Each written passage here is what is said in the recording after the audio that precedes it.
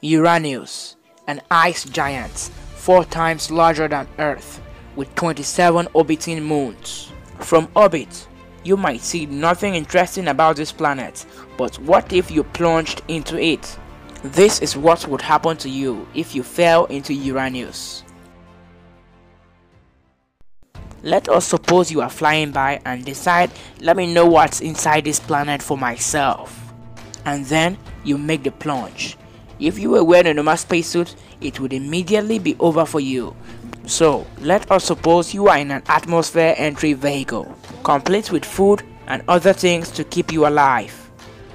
As you enter the atmosphere, you would be falling at speeds of around 1,300 kilometers per hour. And that would be because the gravity of Earth is 10% stronger than the gravity of Uranus. As you enter the upper atmosphere, you will fall through clouds of frozen methane mixed with hydrogen and helium. At this altitude, pressure will be 0.5 Earth's atmosphere at sea levels, and temperature will be minus 120 degrees Celsius. The deeper you descend, the darker it will become, as the clouds obstruct the sunlight.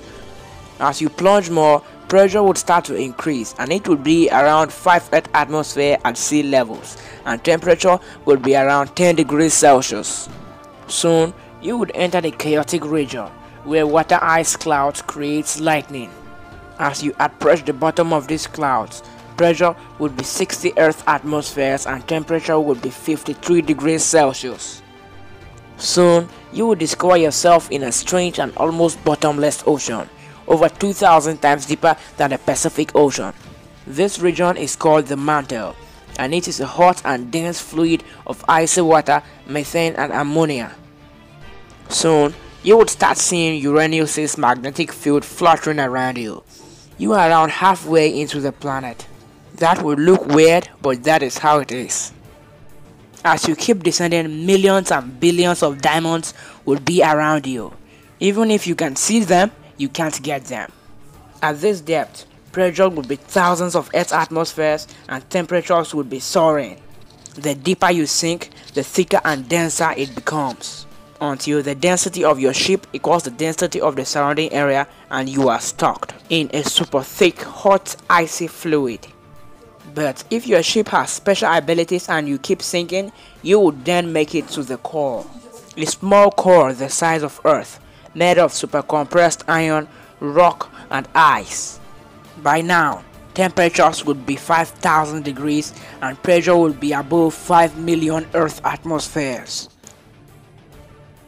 Now, you will have a world record of the first human on Uranus, but then you will be stuck there for as long as your ship prevents you from becoming part of Uranus.